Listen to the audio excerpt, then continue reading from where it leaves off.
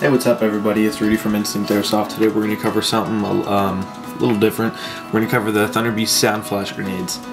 Unfortunately, I don't have the cylinder canister, the shell, so I'm only going to be able to show you the pineapple, but you know, there will be an image that I'll pop up right now, and it'll be, obviously, the cylinder, which is, in my experience, a much better grenade shell.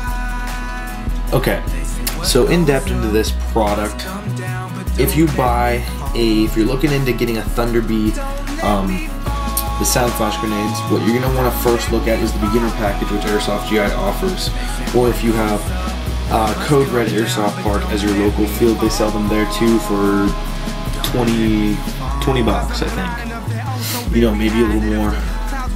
Not sure the exact price, but you know, obviously I'll throw a link down in the description of this video. Okay, so basically what it comes with is your spoon and the firing, you know, the pin, the part that punctures the CO2, and it comes with everything you need for making a Thunder Beast go off, which is great.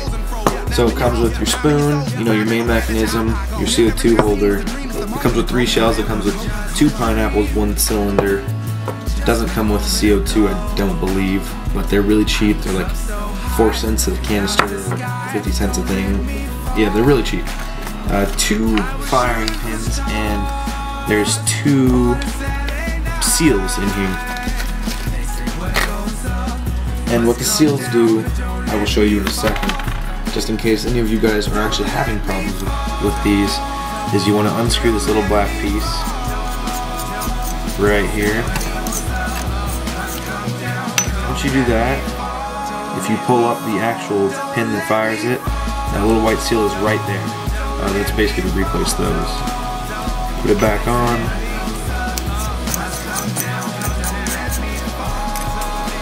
I'm not gonna lie to you guys, when I first got these, I was scared shitless I was actually going to malfunction one, or it would blow up in my hand, or, you know, little things like that. But they're really reliable grenades. You can treat them rough, you can treat them how you want them. A lot of people say these grenades are crap, but they do what they need to do. And you know what it is? It's to kill people. Works great in CQB, works great in field play, whatever your choice. So I'm going to teach you how to assemble it now. Basically, you want to take your main mechanism and your CO2 canister part. You want to stick it right in that little black piece and screw it on. Be careful when you're screwing it on, don't try and strip your threads. And you're going to want to tighten this down pretty good, because if it's like leaking, it's not going to be good. So you're going to get it on there, you know, secure tight to where you can twist it back, but it can't do anything else. Unscrew the very bottom, your very bottom piece. Take your CO2 cartridge. Before you do this, I would like to warn you to do this step once first. I'm kind of jumping ahead. What you want to do is pull the actual pin, or the actual firing mechanism, back with your thumb. Stick this pin right through this little slot. Take your spoon, hold it down, pull the pin out, and stick it in the other slot, which is really for your firing. Okay.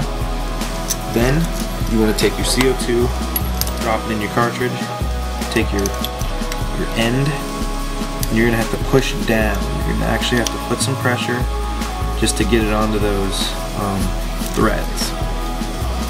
Make sure everything's secure, tighten down. Then from here, you take your shell, put your shell on, and make sure at some points it's going to feel like your shell can't go on anymore, but I'm pretty sure it can. If you can see threads, then it can still go on. And that's how you set up a Thunder Beast Sound Flash grenade.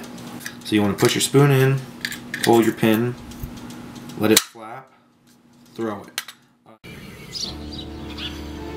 This is Thunder Beast with powder inside.